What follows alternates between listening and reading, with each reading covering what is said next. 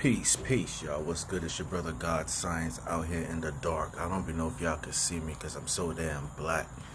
But I just saw some crazy shit on Hassan Campbell, brother Poppy.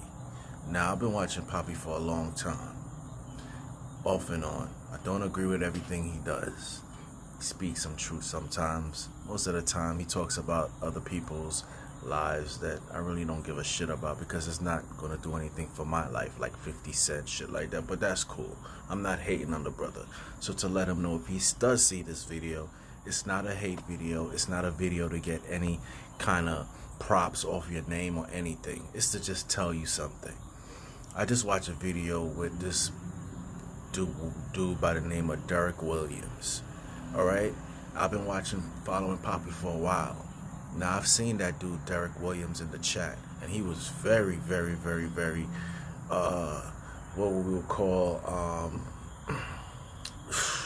like he was his best friend. Now, what I'm saying is, this dude never met you in your life. You're a YouTuber, and from YouTube, this dude acted like he was willing to put his life on the line for you. And he never met you in your life. Come on, Poppy. You from the old school too.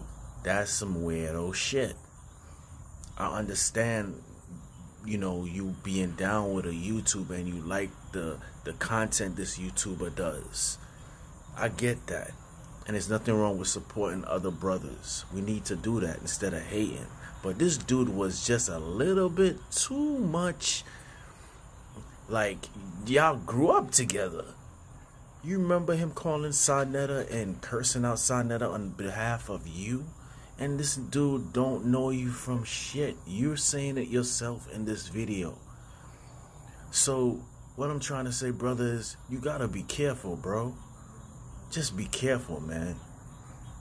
Dudes acting like they're your best friend and willing to put their life on the line for you, and they never met you in your life, only on a goddamn computer or a smartphone.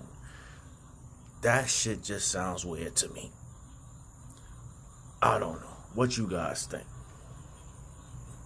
Peace.